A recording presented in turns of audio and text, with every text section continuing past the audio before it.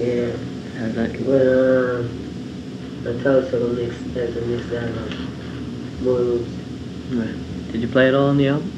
No? How did that sort of get set up? Did Taj ask you to do it, or?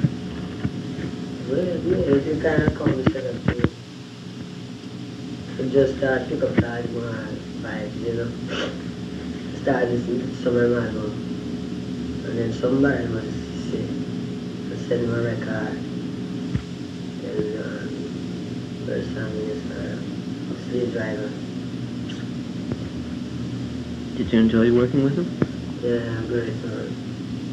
Felt the album was successful? Right? You felt the album turned out the way? I don't know about the sales side. I don't remember about that part, but I know work at the music was good. Okay, what relationship do you see between reggae music and Rasta music is used in Rasta meetings? Well, all music starts from music, drums, you know.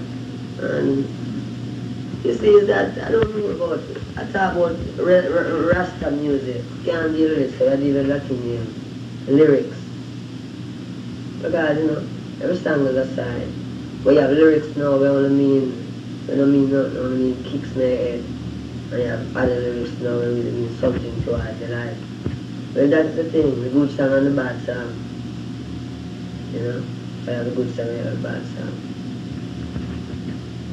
So in the music, man, if it can deal with the right, with the righteousness, and you can say Rasta music. If that deal with the other thing, you can say the other music. Yeah, that's something to figure out to music. What instruments are used at Rasta meetings besides the basic 3 drum setup for the AK? Any other instruments used or just the drum? You can use an instrument, yeah. You know what I mean? But drums is not the right thing. Do many different instruments get used or very rarely? Just drums. Okay. What are the rhythms like in the Rasta cult music? Are they faster than reggae? Are they No, more laid back. more laid back? And you know, it varies. The thing go all about the feelings, you know. A guy will come and start playing fast. But the thing we go is a repeated drum, where the guy really have people to repeat a drum, you know. That counts. Are the melodies and the chants fixed, or are they sort of varied upon and improvised? The melodies of the Rasta chants, are they fixed, or are they sort of varied upon and improvised by the people singing? Yeah, by sometimes it's funny. Really? Yeah, because sometimes you have a man who sing it, and he sing all the time, and everybody knows about sing more timing, you know. And you have a man who playing drums and he sing all the time, but he's singing right. Yeah. So it's somehow you have to catch in timing, because you don't know where he is, but you know the kind of timing there. There are different places. You know, maybe you wait like 1, 2, 3, 4. Marley lad, him come out on the 5th or 6th one and come again. Right. You know, dangerous. Still getting it across? Yeah, man. As long as he's participating in singing. Do the hymns and the chants in Rasta meetings, do they change regularly? Are there new ones? Or is it basically a fixed? Basically just the right songs and good words and vibration and stuff and change. Man just being guided to Rasta, you know. Praise God and most of the songs. So most of the songs are pretty set. No, set. Like. Yeah. No, I can't tell what. Yeah, the melody is set. The melody is from long time. Melodies of them songs. But the words them kinda come out that way, like, you know. The melody of the I and I. Right. You Do you see reggae as being influenced at all by Kamina, big drum, or Burra dances? Huh? Do you see reggae as being influenced at all by Kamina or big drum or Burra dances?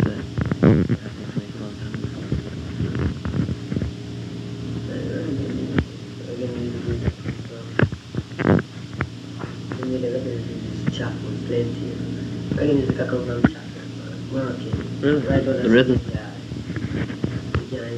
Chop, chop, chop, chop, you know. That's what I slave that come from. Like a slave machine.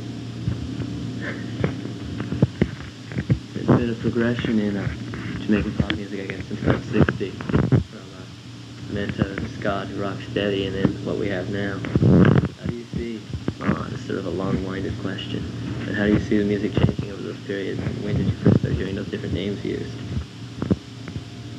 Well, the music changed from ska to rock steady.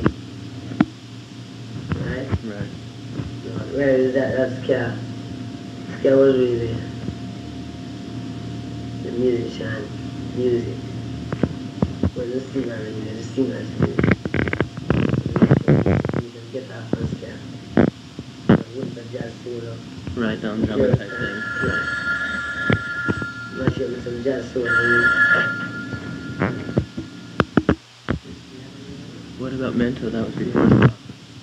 Calypso. Mento was Calypso? Mento and Calypso, yeah. It was steady. Yeah, no, really. Well, we know about Calypso. My grandfather used to do Calypso in a quadrant, you know, some type of folk music. Right. And some type of music. But it's more like because the fast down on them guys is a little tune out there. The more prefer them type of music there than to, there's a difference, right? Right, of course. We prefer the harder type. So you see Mento as maybe sort of a mixture of the Fats Domino brand of things with Calypso.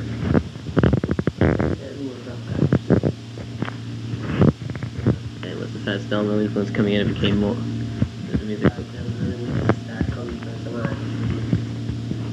Larry and things and blues busters, Right. And them guys like, oh man, if I had a friend, and then it is an away for it. Move from this and now, the ska. Right. The nations start get back, play all over some jazz songs in ska. You know? Move from ska to the singer music. Move from singer music to the songwriter's music. Although reggae is the singer music, it becomes the songwriter's music. Because it doesn't go so, because when you're just in a love song, you're singing it in a soul. You're singing a reality song, you sing it in reggae. You know, so it can happen like. When was the first You're time? singing a kick song, you sing it in a funk. When was the first time you heard the term rocksteady used? Is that how long ago did that first start being used? Rocksteady. That was just about 1966. Right. And about 68, reggae started happening. Yeah. Sort of when the transition. What do you see as the major differences between rocksteady and reggae? Rocksteady and reggae. Rocksteady is more a kind of thing. Faster. But reggae now coming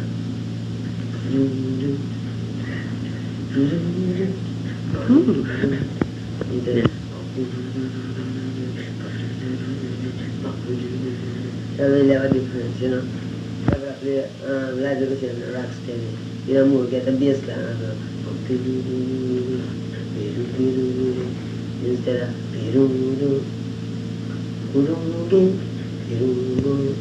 see, you have two difference there. Right, so the music slowed down and also the bass started playing Yeah, up. I find the rocksteady one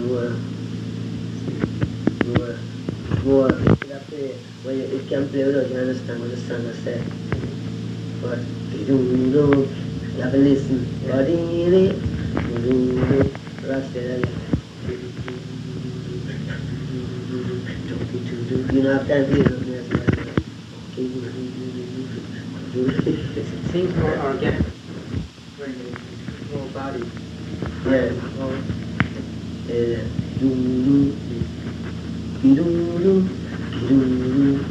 Familiar line. Yeah.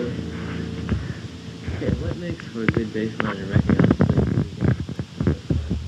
And obviously the bass line is very important in shaping the song. the root, you have to have a strong foundation. And the strongest foundation you can have is the things that make the foundation, like the drum and the bass, you know. And so that's why everything you have there is like, it's good groove. That's why if I come on top, that is, can fit you nice. As a songwriter, when you write the songs, you know, you have your lyrics and you have your chord changes. Do you also write the bass line, or is that completely up to family man? When you go into the studio and play? Yeah, family man take care of you.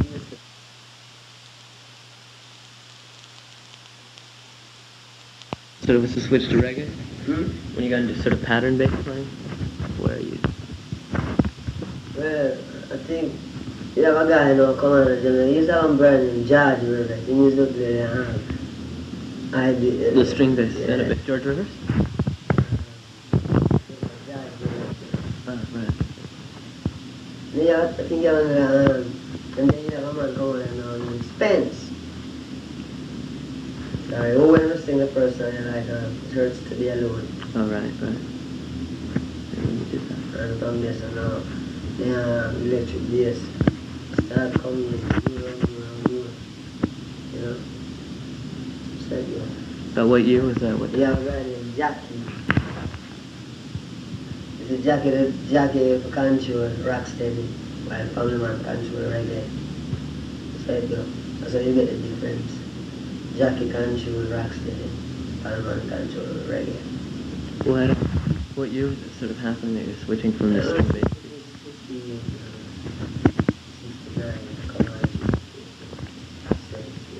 How long did you say you had to be in the upsetters?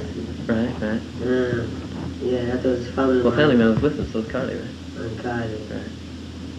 Yeah. Was Wire with them too? Or? No, the man named Glenn.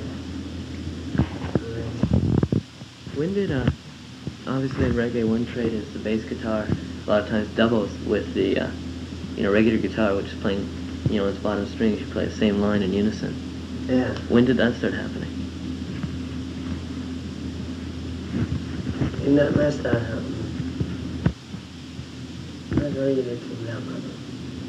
About 3 years maybe? 72? Yeah, from the commitment from Catch a Fire. Yeah, because you were doing that on Catch a Fire, but it wasn't being done before on your earlier Tough Gone. Catch a Fire,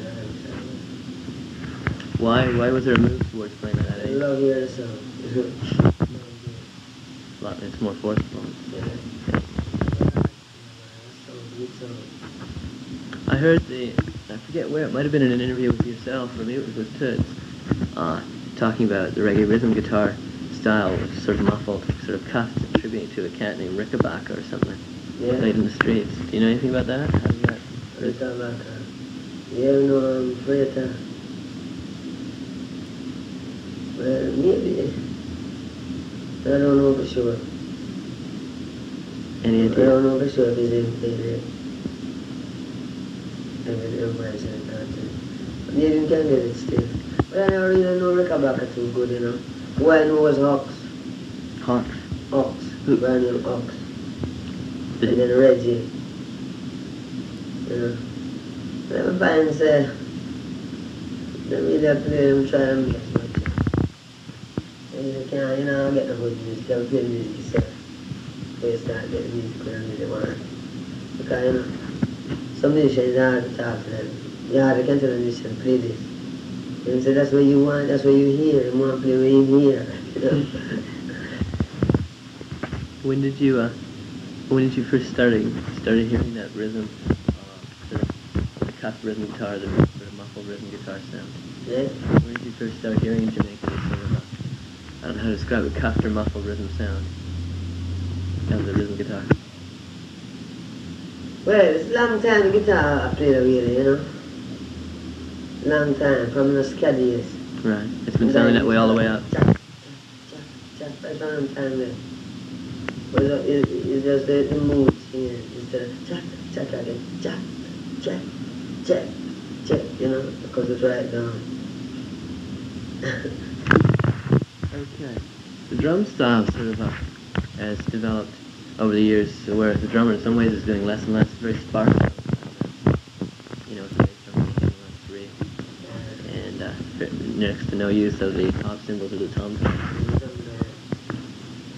Drum stays there, essential, you know. Get a one drop. Right. Because everybody else play. I'm going to do lots of things on it. What we want is to just be one drop. Music. This album, that album, whatever. Look more might change, you know. And forget about it and start concentrating on something. But don't not concentrate to get music right. Think about the one drop. Because only can steady up the reggae. Because someone think I go chak, cuckoo, that music. And I will back in, you know, it comes in foolish, I'm going to see it. You know, then all other things make sense. But if everybody just are going mad, all everybody are mad, then it's not really have no rules. Confusion. I noticed on Rastaman Vibrations, and actually a lot of stuff coming out of Jamaica in the last couple of years, that the hi-hat in the drum set's being mixed really high. Yeah. It seems to be like the, you know, the main drum set, like the master drummer. Why is that so? Drummer never do that, you know. The drummer never like play that song where I'm trying to find a good sound for it. But really, you know, you're the present musician, you know. Come on. Because I'm not really easy. Someone play any type of music. You know. Okay, where do you feel the time in reggae? Do you feel it in the bass or do you feel it in the drums? Or The what? The time feel, the rhythm feel. Where, as a singer, are you feeling it? Right. They put them all together. But plenty of feel come from the bass and the drum. But everything have to be there, you know? Everything have to be there. The whole thing put together. And so really I go. You can get the right feel. The drum and the bass is really which part the whole timing starts from. I was thinking specifically, you know, the song Stop That Train from the Catch a Fire album. There's a break in the middle where Carly completely cuts out, and yet the rest of the band's going, and it's still, it's incredible, it's slow, but it's in perfect time. It's like completely there, and I was wondering whether you're feeling the time in the bass, or whether Carly had played through that but was mixed out in the mixing session, or... No, something I have to know the feeling. The man of confidence, I know the feel. You know, it depends on the one. Everybody have to know the feel. I have to know why you're playing this. What you're playing this, why you're playing this. That's there, the inside, you know. You don't want to do nothing else more than what you're playing. Because you're confident. You know. Just like that, everybody have the right one to pass. You know. No, it looks actually, I think it's incredible. I don't think you find a lot of American or Canadian musicians who could be playing a song that slowly and then have a break with the drums cutting out and keep time still that well. Yeah. You know, the slower you do it, the harder it is to keep. There's sort of two basic rhythms, or the rhythmic grids that are used in reggae. There's sort of a straight eighths note thing, and there's more a loping feel. Like in One Foundation, it starts with the organ bit, and, you know, straight eighths, and then it goes into the loping sort of... And that's a different song, you know, and different. That's guitar touch, mainly.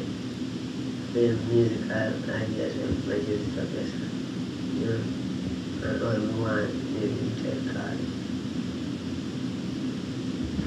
Has those two different, that thing also happens, I believe, in No More Trouble, the same sort of things. It opens in straight eighths and then it goes into a loping feel. No. Yeah. So I was wondering whether that had been happening in Jamaica for a long time, or whether it was sort of like a recent development using both sort of rhythm ideas. Like most musics use one or the other. Jazz uses a loping sort of triplet thing, whereas rock... No, that thing they just restart and everybody never used to do anything. Everybody is just straight and bows, you know. But we know say the music have all the feel that it goes on. That's why we love it so much. You can be playing reggae and you break it out in a funk. And if you want to, you can break it out any way you want to carry, you can carry it. And then bring it back to reggae. It's when you bring it back to reggae. It's more, you know, have a different feel more than if it's a funk. Reggae more newer than funk, you know. And treat later than funk, it's more hold back like a funk a go. So hold back, so it's hold back, you have a different thing. But, you know, you can play funk. You can sort of go in and out of the different styles in that way. Yeah. It's never going to get boring. Eh? That way it's never going to get boring. You've got a lot of freedom there. But anyway, you want to carry it. How often do the Wailers rehearse? The rest of the day, I mean, until I get ready for the tour, you know, we start very hard, regular every day. For about 2 weeks then before the tour?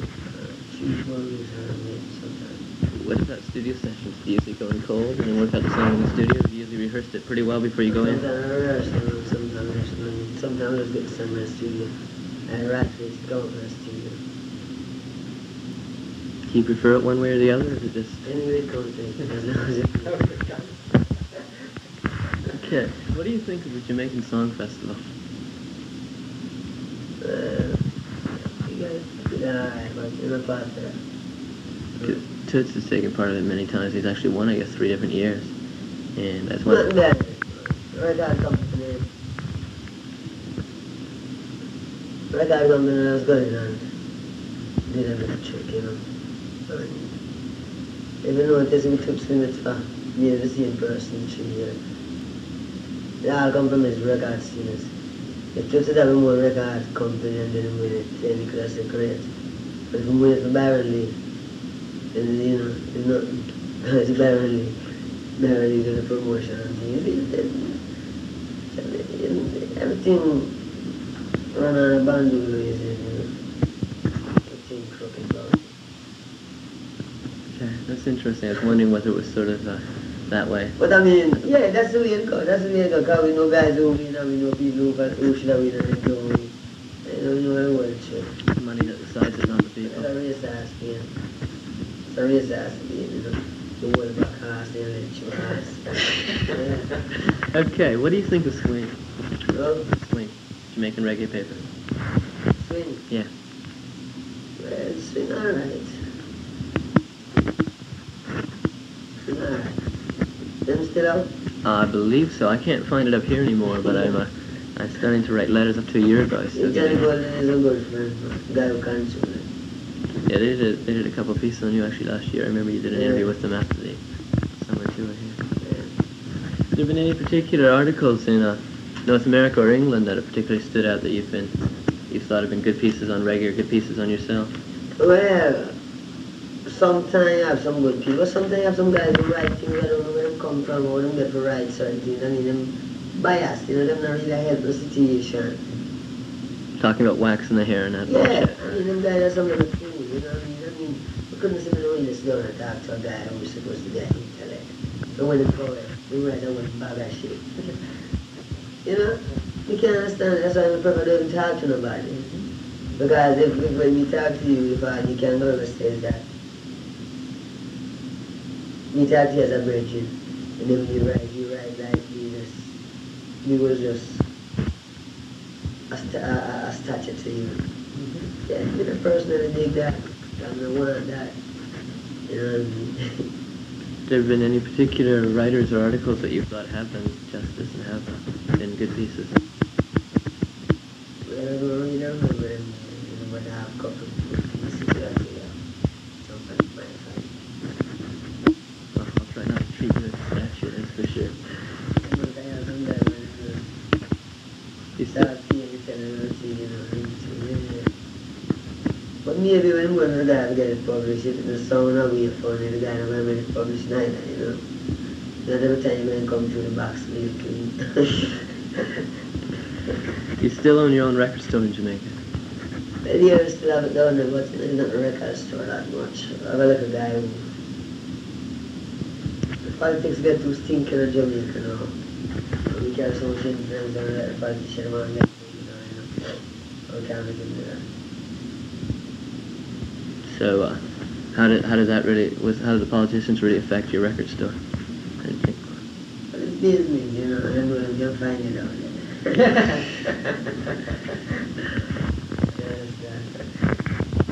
Is most of the old material still available? Yes, Council still selling that kind of stuff. Are you collecting royalties off them, or are they Well, collecting I around? kind of got penny royalties from the G, from that, you know. But, you know, I try to get a lot of it, because it's like customer or somebody.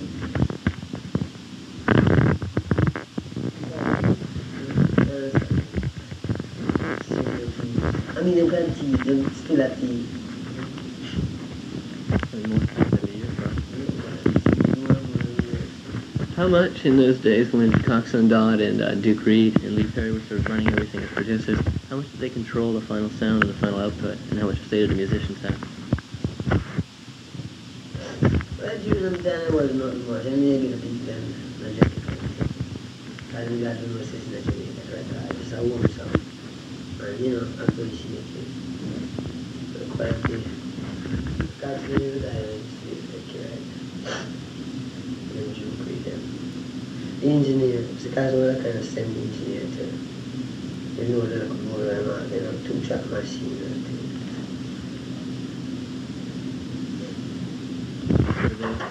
Would they sort of do a trip of telling, you know, exactly what to play and how to play it and when, or was it still basically up to the musicians? Were the producers then doing a trip of, you know, telling who to play what and how to play it and when, or they just sort of... Musicians play. Guys don't know about music. Still, I'm not hearing, you know, on the mic. So I don't think things sometimes. What's been happening with your passport? I hear the government in Jamaica has been sort of giving you the runaround. No. Never.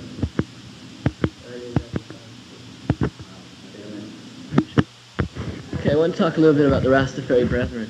I got very, very interested in the Rastafarians through your music and because of you, specifically.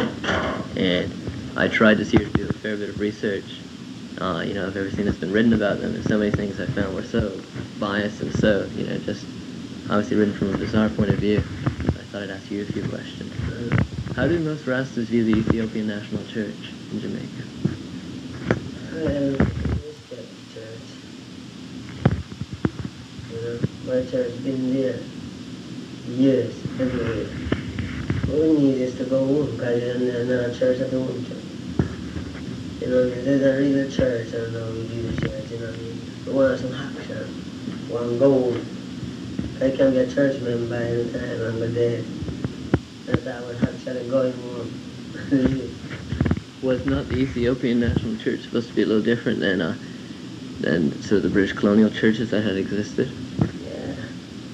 But it still wasn't much. It's not really a church member. It's not really a church, man. It's more physically organized, you know, more the thing. You want to go to church, please? But you don't have to go in our church. So praise God. First thing you find outside of the church, I got to be inside out. Every living man. You know? That's the church. Well, that's what religion's all about. Yeah. I mean, inside the church is just an area where to get collected. You know what I mean? God inside of you, man. Inside you want to talk to God, man. A guy never talk. You never talk to the guy. And you will talk to God too. God inside of you. You don't need to talking. Yeah. Is there much of a split in the Rastafarian Brethren between those people? I sort of heard something referred to as a statical churchical split, where people who are into Rastafarianism... Well, the government, you know, otherwise the devil tried to certain things. Like for instance, the devil is a guy, you know, him show the white man say he must like the black man, and show the black man say he must like the white man. As the devil. When the devil finds you come together, you know, and you come together, well, you can only try, you know. But if we make him do it, then it's our fault, because he can't really do it of himself. But he can only try. Just like the church now, and we know. You will have some people saying the church is this, and you have some people saying the organization is that. So you find the church and the organization never come together. If the members of the people believe in the church thing, you know what I mean? I really think people should come together, man, and solve the problem of the world. Because, you know, people live in the world. Wide, sound wide and hard, but you know, it has to be done. Because the youth have to do it. Well, the only way it's going to happen Yeah, is... the youth have to do it.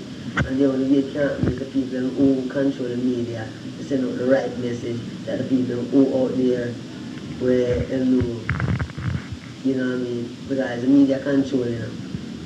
Certain things if you write an article, and you reveal the whole truth. Maybe them don't want you to publish it. You know, problems all the way down the line. The devil just inspire the guy on the street and say, no, you can't publish this. You know what I mean? You just don't like the article. And you can't find out why you don't like the article, but it's just the devil influence and say, hey, you must publish that because it will bring the people together. And make it bring the people together and then power. Because the only game of the power is that we have some organized. You have them, yet them organized in all sorts of different categories. Same as the scatter and fight. Right. You know. So you find out everything around. But you may understand them, that's why I'm going to even read right up on anything. Because I'm interested in that. I'm interested to know what I'm going and then I'm going to have this vibration and pick up from the people. If the people I hear what I'm going. Because these people don't hear, their children live. Because the word go to them already. And there's no way you can get it out.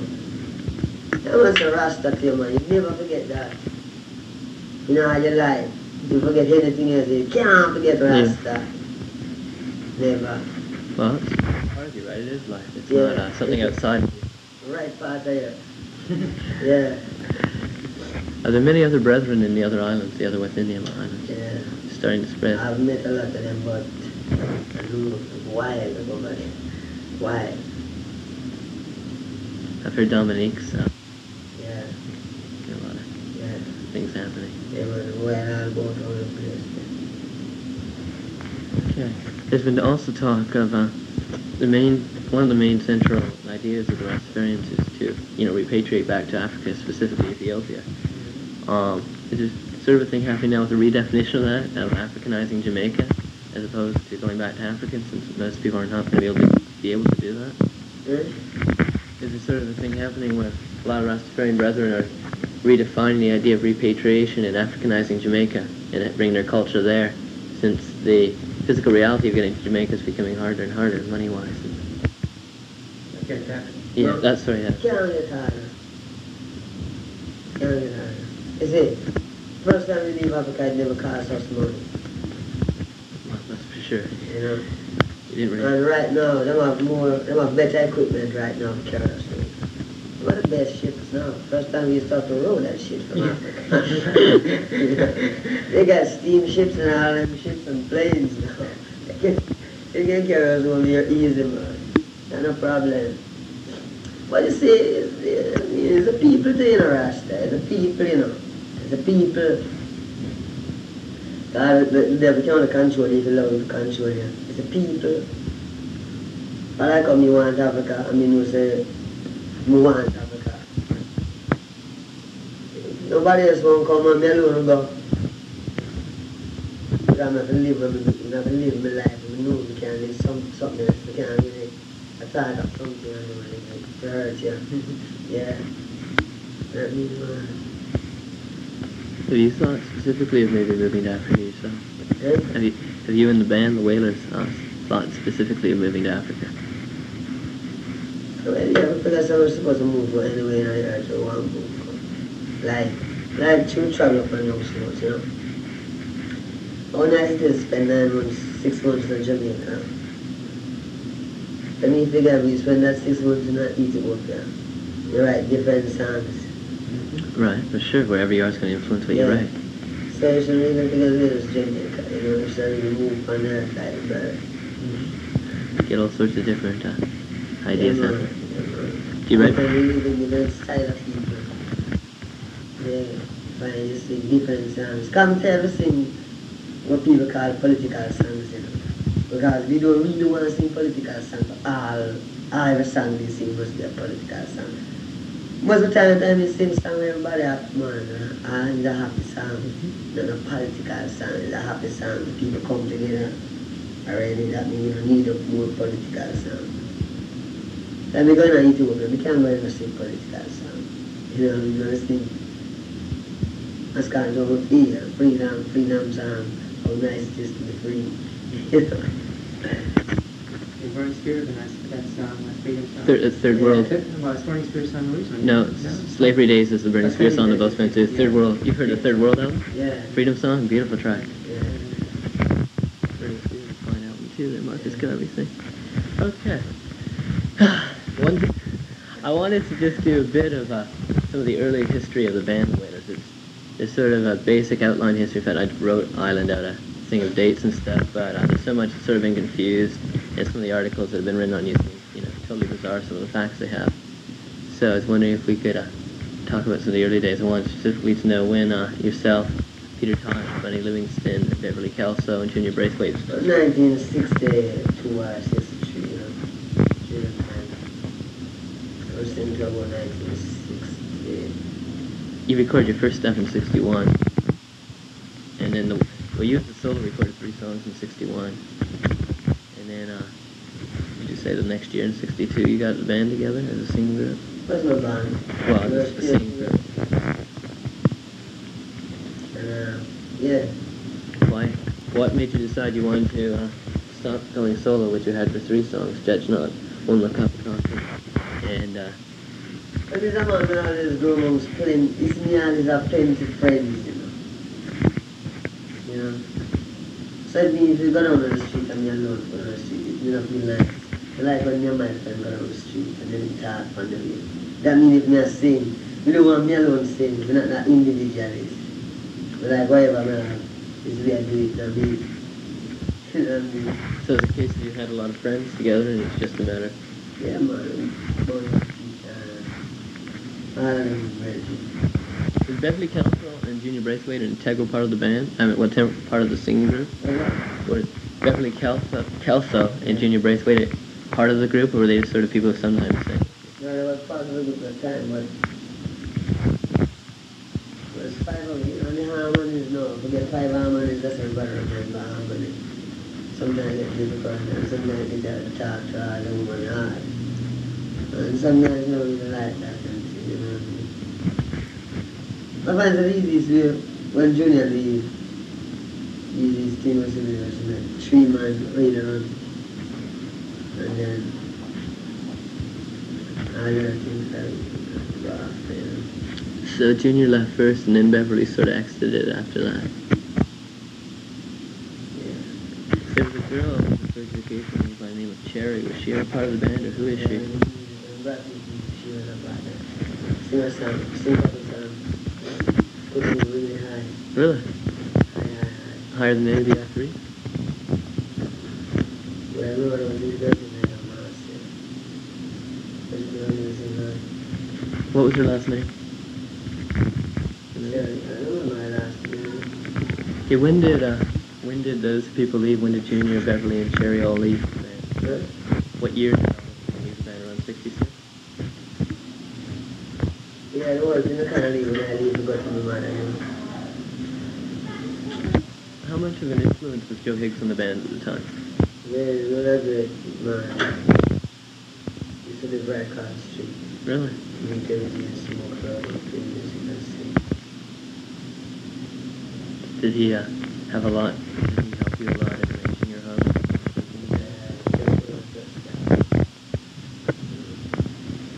He accompanied you in your first North American tour. It was he opening up for you, or was he part of the band? Together, he's very calm down and sing. Do you do a lot of his tunes besides your own tunes?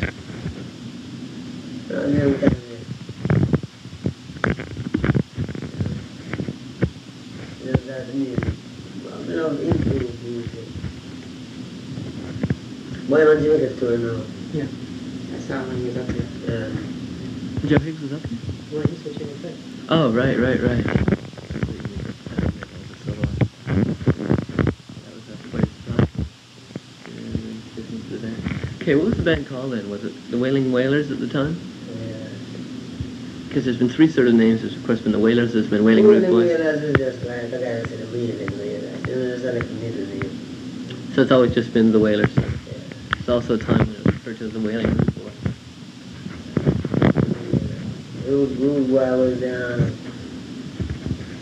was a song. How often did the band perform back in those early days when you were 5? Every holiday, Easter, Christmas, things like that. So you only got to perform about 6 times a year then? There was no opportunity for the band to play regularly. Yeah, but I don't really like work too regular, you know. Get over exposure and the food. Did you ever play outside of Jamaica at the time? Okay, in 66, you for about 3 years sort of semi-retired to St. Anne. 100% cool out. Why did the band sort of stop recording during those years? What was sort of happening with you? Well, actually, you can't just go on forever, so you have to get fresh music, come again, you just live straight like, what time you cool out here, make it blow out here, take more music and more, get bored,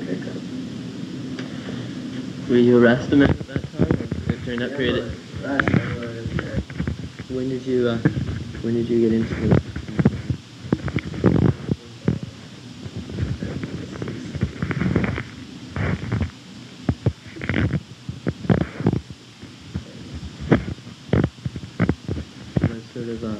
What sort of brought that about? Had you been thinking of that for a couple of years? Or has it been something that... Well, Rasta is where I've been living for years, but it's just I've met people who know the facts about the same thing when I live. It's just nothing internal, inbound righteousness, and then you find the people who live so, and then people is the people who suffer because if they suffer as they. Joining the Rastafari is part of the reason for deciding it's time to come out, and part of the reason to joining the Rastafari is part of the reason you decided? You can join Rasta. Have a cult on creation Rasta. Oh, I didn't mean it that way. I meant when you sort of started realizing what was there and identifying with it and becoming... What? When you started realizing it was, there and identifying with it, was that part of the reason for your sort of hibernation for 3 years, starting getting out of the music industry?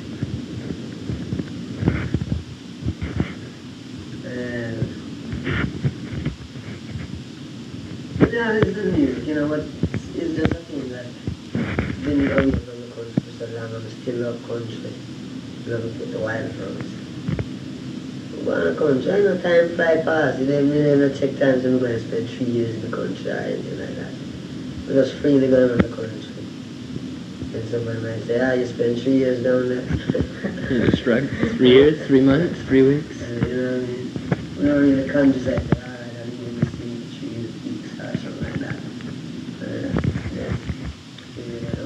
At the end of it, in '69, you moved to Wilmington, Delaware with your mother for 9 months. Did that, living in America, affect your songwriting at all? Did it? I didn't write songs. You didn't write songs at all during that period? Yeah. You did? Write songs like Bend Over Low, more songs, They were written in America during that period? Huh? They were written, did you participate at all musically in America? Did you participate at all musically while you were living here for 9 months? Did what? Participate musically? Did you play with any people, or did you? No,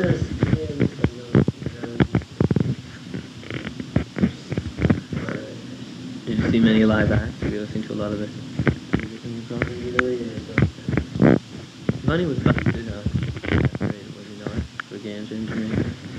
Yeah. Was that a frame-up, or was that? Well, then I never found the truth about it, but it was a frame-up.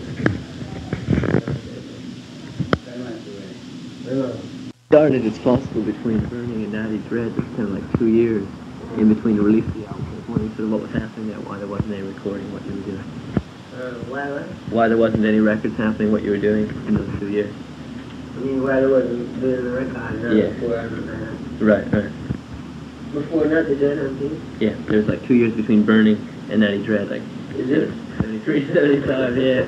Well, they were coming like 2 years after, they come like still, it's like it was not going to work every day.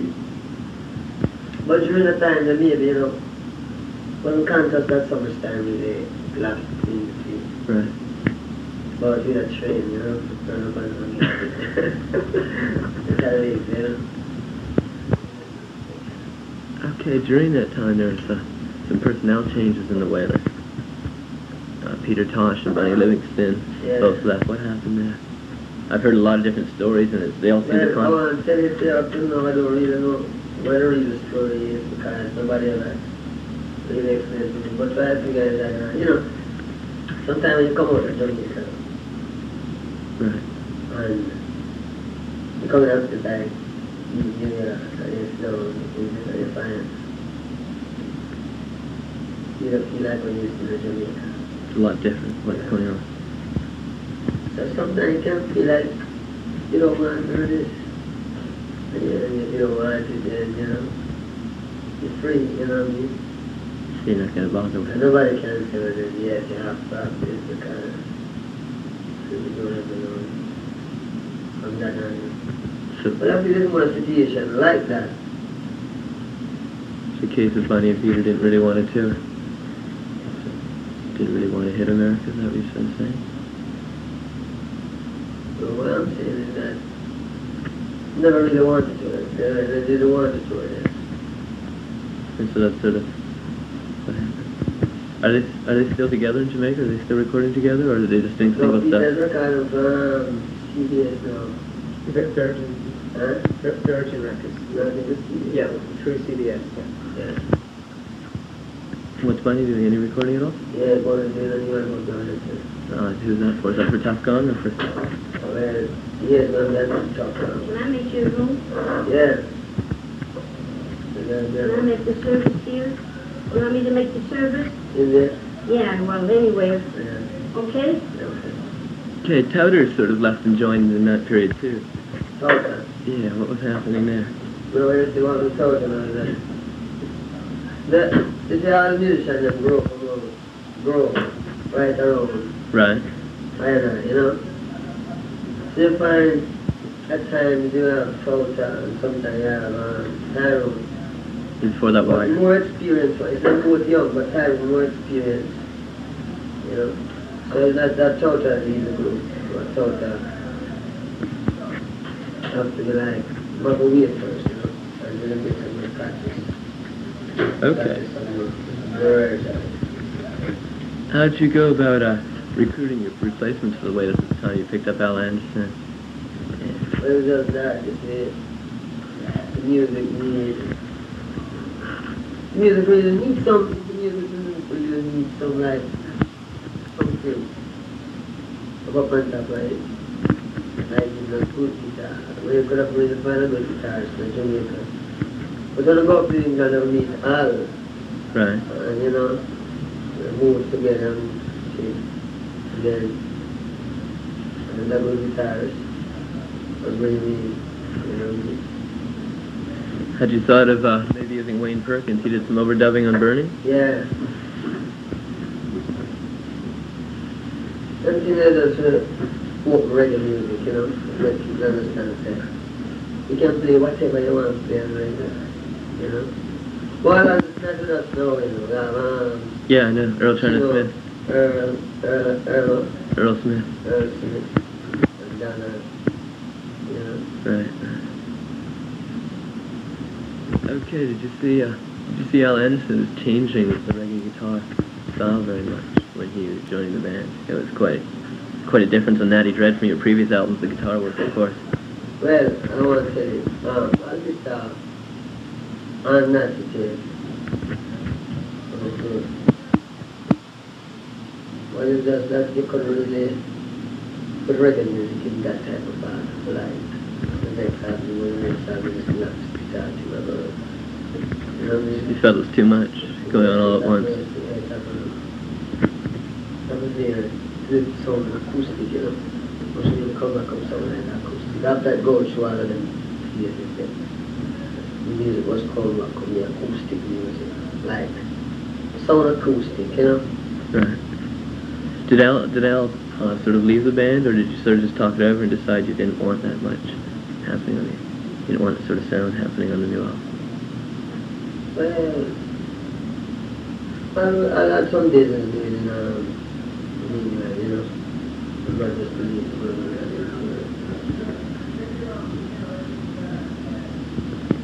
in during the time on the record, when Chris Blackley must have some business going on or something, but it's that he couldn't get the business straightened out by the time when he had to be the drum, he started being it. Couldn't make it back in time. So, you know. It's just a matter of scheduling and not being able to get things together. Okay then. Natty Dread represented a fairly big change in reggae albums. You had a lot of horn work on there, and of course the addition of the I3s. Who are the horn musicians on the album?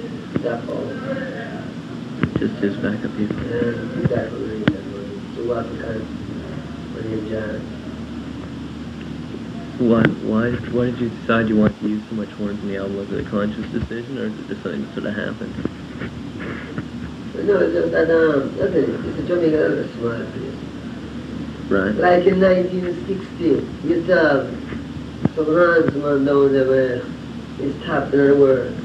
Like you could read the word Dizzy Gillespie and all them guys. Right. When the record promoter, them treat them guys are bad. So the interest of the music moved from Jamaica with them guys and go somewhere else. And that good for the musicians and they set up the real good musicians, big guys and where we hear play music.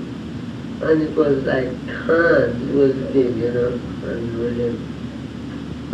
So during them guys are leaving, we could get good hands again. So it's not for sure then we would use hands, but because the musician it was not the right musician. You know, because you have roots, Right. you have leaves, you have branches. And you know, the roots, if you can't get the roots musician, then we don't get nothing. You got to get it all the way up. Yeah, about the roots. You know what I mean? I'm surprised that Don Drummond didn't inspire a lot of Jamaicans to, start really getting into horn work. Jamaica, that's the where you get penalized because you lack opportunity. Right. There's not too much opportunity to play. If you can play music, man, the hardest thing is to get music. If you can play guitar, the hardest thing is to buy a guitar. It costs so much to buy a guitar. You know? Then it costs so much to buy a hand. Which is even more.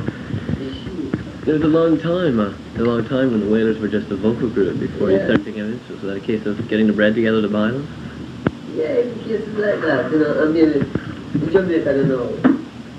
They make a sort of control place that at that time you have bands out there, you know. You never think about to get instruments, you never think about that. You think about singing because singing go far away, especially when you're dealing with harmony. Right. You know, you have with back to itself, that means sometimes you're just singing, you know. Well, after singing, well, too, you know, we write some more songs and find that. I don't write the songs the way we want to them. When we go into the studio to do them with other musicians, the songs slightly change. Because of the other musicians' Yeah, influence. they had a musician. So you say, no, I don't feel that is right. I don't want to do the music come our own way. We always feel it, we always feel like it should have done. And so we start learning to play it. You know, and get in, beat has stand by. Right, and get them to join you. Yeah, that makes much more sense, having complete control. That's why you got into producing too. That's how you can, that's how you can, sometimes you can feel the music if you don't have the music, you know what I mean? Maybe that's thing and then that's different, but you have to control the music, so we know what it is. So you can know what type of music you get, what type of music you want. Who like that one, you know what I mean? Right. Okay. Who played harp on Rebel Music? I'd like a guy named Lee Jaffe. Oh yeah? Okay, I was just wondering if it was you because of course it wasn't credited. It's really wild harp playing too. Yeah. Kind of fun. Who wrote Them Valley Full? I noticed on the live album it was credited to. I don't remember who wrote it, you know. It is Leonard quote, Willie type. I don't remember who wrote it. You know? It wasn't your song though, eh? No, it was like the members of the group, wild musician, you know. The years I've been singing my own song, so I think I'm not to give some other people a chance sometimes. Sing their songs, you know. Sure, it's a band. It's not just one person, right? Yeah. Is there a lot of collective writing among the group? Is there a lot of cases where you'll have sort of just... Every time I slow down, I'm going to write. I can write, you know. So, and yeah, everybody writes that. Do you Everybody. do you do a lot of writing together, or is it mainly just separate stuff and then bring it in and then working it? Well, no, we don't really write together plenty, but sometimes it comes together. Right. You used to, when Bunny and Peter were in the band, like back in the 60s, you used to use them sometimes, all three of you writing, didn't you? Yes, sometimes we write together, actually. When you write, what usually comes first? Do you usually start with words, or do you usually start with a music idea and try to fit it together, or? Well, it's like, you never can tell what might happen, you know? So it can work either way. Yeah. You don't really go for it. German decisions. Yeah, you cannot do that. Sometimes, well, sometimes you'll get the song outside of the street. What song support it? Because as most songs I write, not half the song will come to me. It's so much song, so quick, the best ones that leave. Before you have time to get it down. Best song you leave, boy. Never get a chance right. Come again another day. Yeah. Floating around. Yeah, It's all up there. Who is...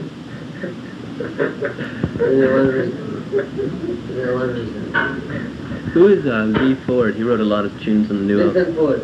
Vincent was like you said, grew up with Trenchtown, you know? Really? And then them go together. Right, son, what in sick me, you know? Nothing in sugar, sunset. Does he play at all? Him play guitar and sing. Does he play in a band at all? Does he ever record it? Did he write No Woman, No Cry, or did you yourself? Vincent Ford. Okay, yeah, Ireland credited on the single, interestingly enough, to you, and then on the album they put it to him, so kind of weird. Last year when you toured, there was a big change in the approach and the whole style when the Wailers came out. Gone was the way you used to open your shows with the Rasta chants and the Rasta drumming, and it was a much more tightly structured show. Which one? Last summer's tour. Yeah, this is something, no? Okay? It was on, Thank night. you. This was on, open the show, the Rasta drumming. That wasn't last year, that was before. I was saying there was a big change. It was a much more tightly structured show. It's much, your opening was Trenchtown Rock, and it was more straight, more, I guess, North American oriented show. Yeah, but we're going back to the chant. Good. Good. Have a chant, it don't make sense, really. Sure. Was there any particular reason why the tour last year was much more tightly structured? Did that have to do with alchemy in the band, or? No, it's just that we don't deal with a road already. So we just set up things, we like change things around. Change them around all the while. They get interesting. Right. You just don't want to see it again every day. Get by, Yeah, actually, a lot of your songs you've done that with from the original singles in Jamaica too. Yeah. A lot of your songs you've changed a lot around too from the original singles. If they don't change them, they don't have no interest again, Come on. They're gone already. Breathe new life in. Yeah, man. So, It's a living thing. Got to grow up. Were the shows here much different from the type of shows you've done in Jamaica? Last summer. It's something I probably in Jamaica,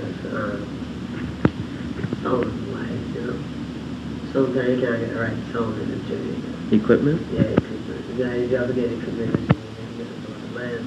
Jamaica don't really have like the good pieces, you have somebody have a great guarantee. But the guys don't keep showing out, them don't know about the PA system, they just pick up in the speaker and play it.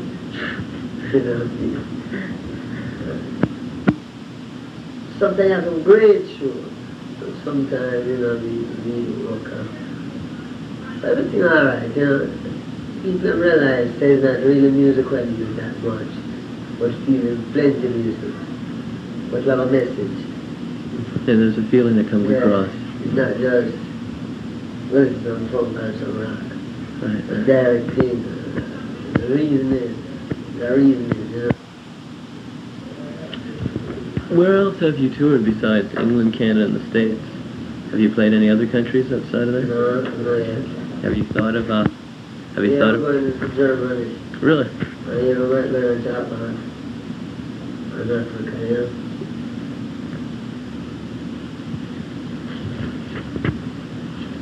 How popular is reggae music in the other islands besides Jamaica?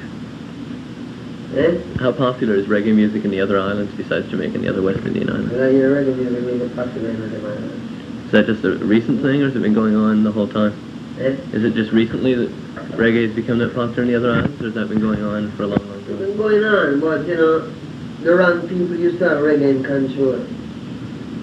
People like Coxsone Dodd and Leaping Byron Lee and Jordan Lee. I mean, I don't want to really say they're wrong people, but in a sense is that you still have the winners during that time, but the only people get the chance was Byron Lee and Jordan Lee. Right. And them never work it because a talent was not talent thing, it was just that they knew Byron Lee and Jordan Lee, so they have the contacts so they can come and that's why we want the music for such a long time, because you have guys who want to play music. The money, the money part of the music. You wanted to get across something. Yes, you just come, you get the money first and then you play. You don't pretend you get the money. Them guys that get the money first and then they play, but you understand what I really try to say. You know, and I really sit down and create some music. Every song them guys play people song where have been played already. Nothing new, you know. That's money. They're the same people who also had control of the studios, and Yeah, same kind of point. It's changing. Well, it seems to have changed, right? Byron Lee isn't popular up here. No, that's why it's Bob Marley, Toots and the Maytals and people like that. Yeah, first time people Byron Lee. Have you had any feedback on? Have you had any feedback at all from Africa? How big is reggae there? Do you have any idea? Yeah, reggae is really going on, reggae really attach on playing different things. This is one thing about music, if the music right. There's no way you can play bad music. The only time you play bad music is if your music out of tune. Right. You know what I mean? Like if somebody playing a B while you're playing a C, then sound foolish. But differently, man, if you tune to C and you tune C, or play C, then you can bet you will lie.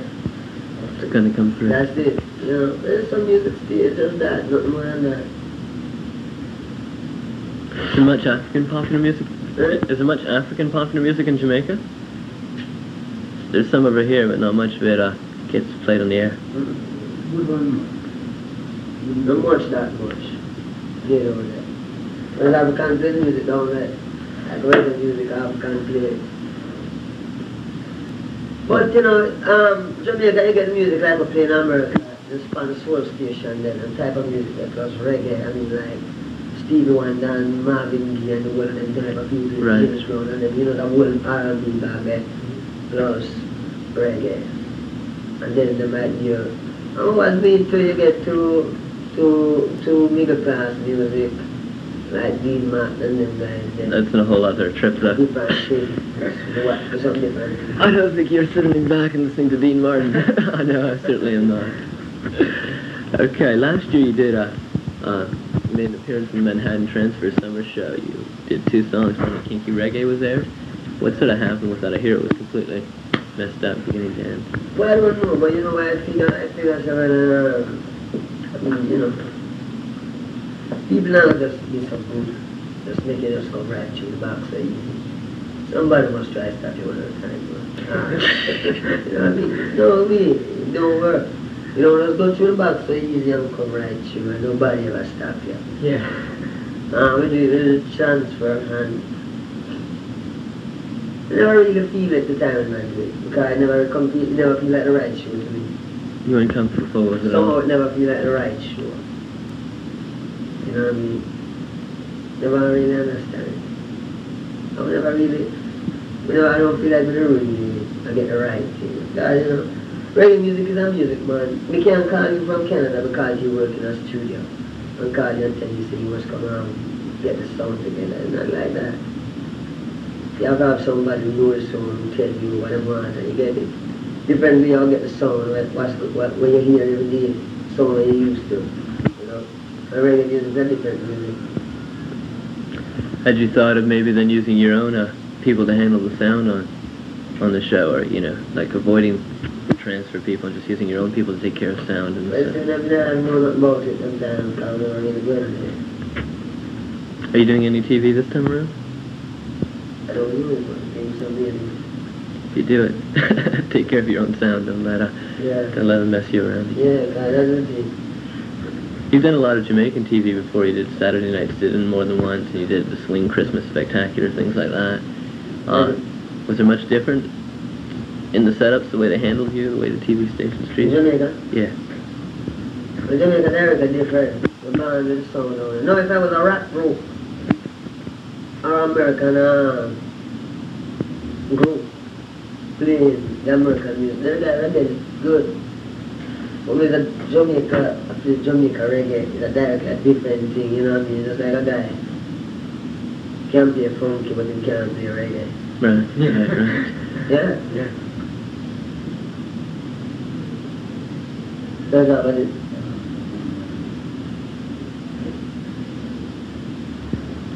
Whose decision was it to release the live album? Was it yours or Ireland's? Or What? whose decision was it to release the live album? Well, I was recording England. Oh yeah. But did you want it out, or was it a case of Ireland decided to have that released, or how did that work? I think there was a big hit in England at the time. Yeah, this thing was a big thing. I saw come out to the live thing. It was the first album that you didn't have a hand in the production with. I was kind of surprised. Never knew about it. It's happening to you from all sides. Is it released in Jamaica or not? I don't, it's released in Jamaica? No. I don't think so. Okay. You've become quite an international star, obviously, over the last couple of years. And do you know Jeff Barnes? He's in New York. Yeah. Yeah, he was saying, he mentioned something about how you were no longer, now you're becoming an international star, you were no longer sort of part of the Jamaican people. And he was saying that, and I was wondering if that's sort of the case, or whether he was kind of outside of what he was talking about. Well, I'm not part of Jamaican politics. I'm not part of the system, the political system. But we never the people. I think Jeff was talking about more a root thing, more, just the people on the street. No, roots go far away, Roots go far away. We don't want to die there. We don't want to run there. We just look for Jamaicans. Like that. Lively are both over the earth. Yeah, it was lively, everywhere. Get around. Yeah, I know Jamaica people alone. I know all the people in Jamaica don't know God. Yeah, people are going to know God. I mean, roots, man, roots they are about. Roots are the people, roots are Jamaica. People root, the root. New generation and family. I talk about from creation, when man first come from. When man first come back earth. The roots there, Like my father, mother, my father, brother, father, sister. Goes all the way back. There is your great grandparents. You got that whole straight up line. Man, people would say. Okay, how much bribery, how much payola goes on in Jamaica with the Well, I don't know, but I heard nothing plenty might go on. People are going all about one world. Yeah. The guy tells me, well, I don't need to say word. So the other day, I get over here. Okay, how much do you think, I've heard a lot of weird things about what sort of happens with Jamaican music industry. How much do you think promoters and DJs decide sort of what becomes a hit as opposed to the people? As opposed to the... Yeah, sometimes. Well, what I know about is that when people are doing it, people can buy sometimes. But sometimes you have a song where the DJ plays on the radio and not the people want it. Right. And force him to play. But what I think about them, it's not plenty people know about the music, But them guys there, it's not them really, they make the hits still. Them know it's them can tell you. I think if you play it 50 times, it's automatically start going up people's head.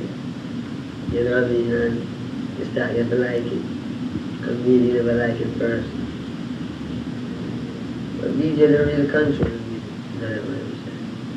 But the guy can play this song and play it every time and then it starts up. You know what I mean? Do the sound system setups still exist in Jamaica? Well, you play the sound system there, but dance was a popular like first time, Dance. It's more... So police stop it. That's stopped how long ago? still about 3 years or something like that. Is there a lot more live music to replace it? Or Right? is there a lot more live music with bands to replace that, or is that still promising? Well, maybe down in North Coast, because we're not talking about Jamaica, we're talking about Kingston, you know. We have other places in Jamaica, we don't have Kingston, where things are happening much easier. We're not Kingston now, we turn up the sound system and think, oh, you can mash it up up there. You can't do that. That's really sad. You have to find somewhere spot. All the people read. Yeah. None of special type of roots Right. around this corner and straightness you go up so. No, you go up to up with him again, turntable. Yeah, you go up at town turntable. And this is why everybody beat special people. Right, right. Do pre-release and blank records still exist in Jamaica, or is that sort of wiped out too? How long ago did that sort of end? Quite a while, about 4 or 5 years. Even before the sound system's finished? Yeah, well, everything finished right after the same time, like. About 71, 72, around there? How important is religious and folk music in Jamaica? Is that, Yes? How important is religious and folk music in Jamaica? Does that sell at all, or? What type of religious? Well, Yeah, but young people, religious people in Jamaica buy religious music, man. But you don't know about the Bible, you know. You don't know about the church Bible. How much people buy a church now. well, there's religions outside of the established church. Rasta, well, everybody buy the Rasta ones now. And there's revivalists, and there's folkomania. No. That's a record. What about folk music? Is there any folk music in Jamaica, or is that sort of See, I might have folk music in Jamaica. What the music would dominate now is reggae music, you know. Rastaman vibration Yeah. type? I will tell you that the reggae music, some funk, some soul. When did you go into the studio to start working in Rastaman vibration? Where? When and where? In Jamaica. We're in an RJ studio. In Jamaica studio. Oh wait. Why do you remember? You know how it's bad? Mm-hmm. You know how you start in the studio? Yeah, sometimes it's here, but I don't remember what time. Do you know about how long you spent in the studio? Did the album take a long time to come together? Was it pretty quick, or how did that sort of happen? Yeah, but it never really comes together too quick. Take a time, you know. There's a lot of songs that you've mentioned the last year or so in interviews. Crazy Baldheads was one of them, but there's other things too, like Natural Mystic and Yeah, Children of the that's Gift. why music never make it. Did you record a lot of those things and then pare it down to what became the album, or did you just record? Well, in the record, Natural Mystic, but I never really do it, I never do it in a right studio. We did it in a 2-track studio for just listen, you know. But during the time I album, we forget it. You know? Sounds like a great song. Well, the lyrics sound interesting. Yeah. This bit I'd heard about. The album was originally going to be called Ja Lives, which of course was a single in Jamaica. Why did you decide to change the title of the album and to take the song off the album? Rastaman Vibration. Rastaman Vibration was the first name. Jolly from after. Rastaman Vibration, I mean vibration. It's more of... You want to get a person? The vibes that get together. As then Jolly. Okay. You've now got your own recording studio, that's right? No, That's not completed yet in your house? no, really, you know, we don't start building it now. But everything is set up and things, but we don't really start push there again. That was, wondering you've used Harry J's for most of your albums. I figured you'd switch to your own studio for this album. I was sort of surprised when you still used Harry J's. Eh? I was sort of surprised when you still used Harry J's studio for this album because I thought you'd be sort of moving more into your own. No. Is there any reason you prefer Harry J's studio to some of the other Jamaican studios like Federal, or is there sound in the studio, or? Well, yeah, they have RJ good sound. But yeah, my studio have good sound too. But the variety. Is there any particular particular, way of describing the sound, or why you prefer Harry J's to the other stuff? Well, for instance, Rand is too much downtown. Right? Rand is too much downtown. No. Baron and Dragon is too much under too much chains. Right. And fella, we can understand the people in there. Can understand the people in there. So it's the origin. Sort of everything else got rid of. Country, like that's what we cover tree.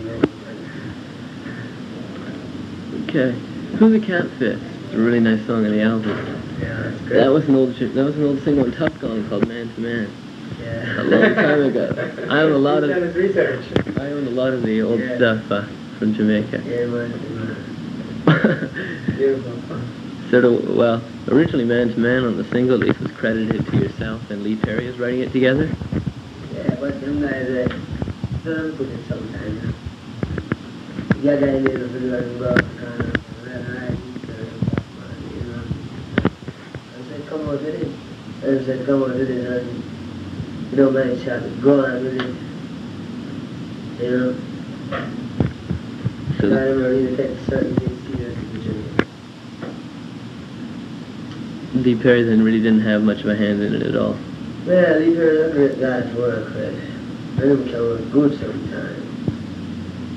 And young produce the music that Duffy Conquer, Man to Man, Right. Small Axe, and some more.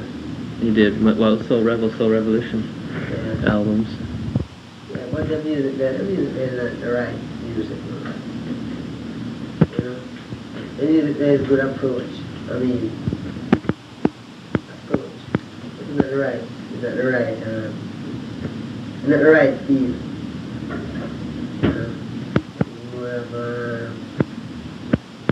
don't think the right feel, you know what I mean? It's more leaper feel, I think. Kind of Bowman. Those albums, and those usually write songs about it. But it's not them type of music there, you know. It's true, when you redid some of I those... think maybe even the studio calls it the type of balancing. Because I think near them time always 2-track studio. For both those albums? 2 tracks? Yeah, there's 2 tracks. You have a drum and bass on one, and you have the other instruments on the other one. Right, yeah. And say, Sort of limited. you have the almost mix it before you record it. You know, so the record it was like, you can't get no value out of it. Same situation for the Best of the Wailers album and the Wailers. Best of the Wailers. I want to say immediately, maybe that is a 4-track. I was doing a band. Right, Studio One. You know, start what my 8-track in on the year and that. It was 16-track.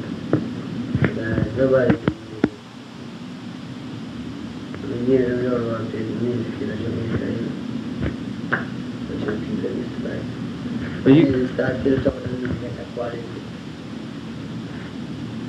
see, when it comes to producing your albums on Ireland, as I said, besides the live album, you yourself have taken care of most of the producing. I work with Chris Valancourt with the rest of the band. How much is it a collective thing with the band, or is it just mainly yourself who takes care of it? The whole band, especially Aston Barrett. Yeah, he did a lot of the mixing. Yeah. All of it on band, right? Put it together. But that's reggae music, you know, one man. You know, reggae music is that thing come together and put and become a round ball. It can't have a round ball and have somebody on the street. So, you find that it's really kind round, you know? Right. You really have to put it together. Even in mixing, even the vibration you have. If you go to the studio and you don't carry the right vibration, Not gonna happen. get fucked. Right. Yeah, one man can do it. Yeah.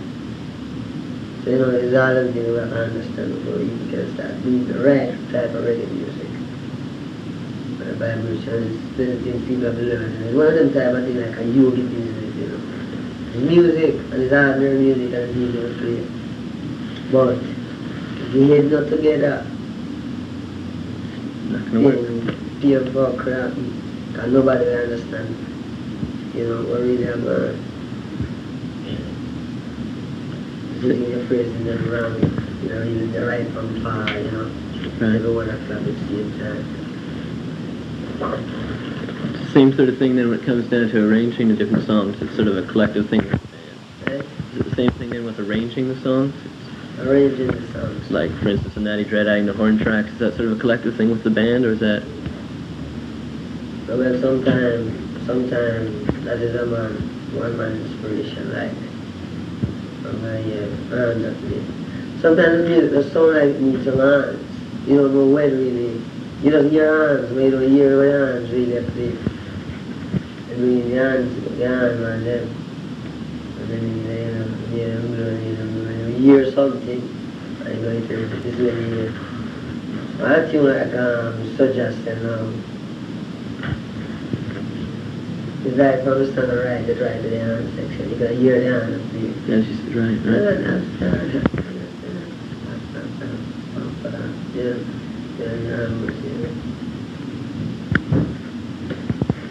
How much, just getting back to producing, how much compression and limiting is done on the bass in reggae? Is there any done at all? Because you get an incredible bass sound that not very many. That's why I found one that plenty things to get it right. I mean, in Jamaica, you can get it easy when you come far, yeah. Forget it, you have to really know one to amplify as far as well. You know what I mean? And name a certain equipment. Like a boost bass, up or down, whatever. Right. And Was it harder then in the earlier days to get that sound because you didn't have the equipment? in the early days. Yeah. In the early days, big bass, the hard man, and I kind of get the sound off right. So that this electric bass wanted to sound like but a little bit more electricity on it, you know. Right. Okay, you've been getting a little more into producing these days. I understand you've done an album with Martha Valet. Yeah, the Wailers, you know. The Wailers played backup on the whole album? Yeah. When is that coming out? So, Is that already? That's on Sire up here? Is it on Tough Gong in Jamaica, or is that... It was again Tough Gun in Jamaica, but and then we got a chance to listen to how to mix it. We got to bring it to America and mix it, and we wasn't there when they was mixing it, you know. Really? So I didn't get a chance to listen to it. I didn't mix it right that way. How did that sort of come about? Well, I was meet Martha somewhere about the place in New York one time, you know. And so she wanted some music and things. So Jamaica was still came on, you know, come on down there. Record and just for a while. Are you thinking of branching out at all, maybe producing other artists? Or at least for Tough Gong? Or? I don't know, you know, I don't never really think of that like just do our favor. Sharks, you know. I don't think we're going to play that night. Did you enjoy doing the producing? Yeah, certain stages like. You've got a nice inspirational message for you on the back of the album. When the music hits you. When the music hits you, Feel no pain, so hit me with music. Yeah, actually, Trenchtown Rock that first did me right around and made me decide that I had to check this out a little further. That line is just pretty devastating. Okay, it's pretty obvious what Rat Race is all about. Yeah. Yeah, is Michael Manley, did he try again to use reggae music in his campaign and try to say he was... Reggae music is not that I had used for this by the time, you know. Because music don't have this type of Jamaica and this thing that ain't happening right now. Yeah, guys, anything happens to my mind and get caught in a record, like news. Right. You know. Did he do the same trip he did last time of marching around with his rod, the rod of correction, and Right? didn't? I don't know, you know, because I really don't know that. I never know, I hear them supposed to have elections sometime. I don't know when. One plan. I'm not sure. Do you see any hope with either party for Jamaica at all? Is it kind of a completely... Do you see any hope with either party in Jamaica for the people on the streets, the roofs? Or is it still kind of... One thing I'm supposed to do is that... I mean, people don't need to know the truth, you know? Right. Someone's got to tell them the truth. You think What's the truth that I need to know? Here's the truth that keeps me in bondage. But a lot of people want to know, you know, what Jamaica, what rights you have in Jamaica. But that's what they're doing, God. But people still don't know certain things about Jamaica, you know. But Jamaica carry a descendant history. African slave come to Jamaica and things. You know what I mean? So we get up and say that, knowing that we came here as slaves, we want to go home. We want to go back home. Well, there's a problem faced the guy who want to rule Jamaica. And so when this problem faced him was that when he walked off, I mean, he's not just a guy, he's just a guy. Somebody, his father went to mother and born as a baby, and he come from here. Right, people feed him and he grow up and people, the things to him, go to school, and he grow up with people. And come up and educate himself, and give them educate him to be a politician. And when he become a politician now, I don't know which direction I'm going after that, but all I know is that the people of Jamaica say Africa, or whoever in Jamaica say Africa, this guy should have make it possible for them to go back to Africa, knowing the history of how the thing goes, and knowing that the land is granted in Africa for whoever wanted to return from the West. Now, if we Rasta cause a problem to them in Jamaica, because we don't take part in political standing and we don't vote, then I'm just sending back to Africa.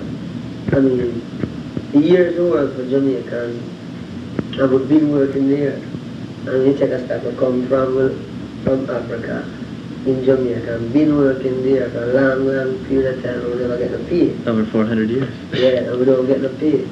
So all we have in return is to return to our own land. And this guy will grow like a baby, come up to 2 days. As he have the room, he have the amount of vote wherever he say, maybe can either happen or stir up things. Well, none of them don't want to say, well then, let's do something good to some people. Send these people home because they want to go home. And then the people in Africa stop because they want help. And they want to send them home. So you know what I mean, I want to know what is going on.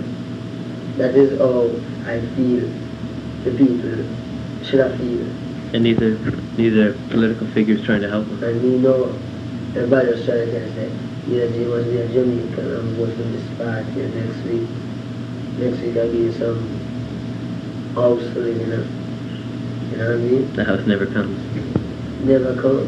I mean, yeah, it might come, yes. It comes because they vote. And that means neither is a sure vote for that party. That's not mean that the people have to kill them.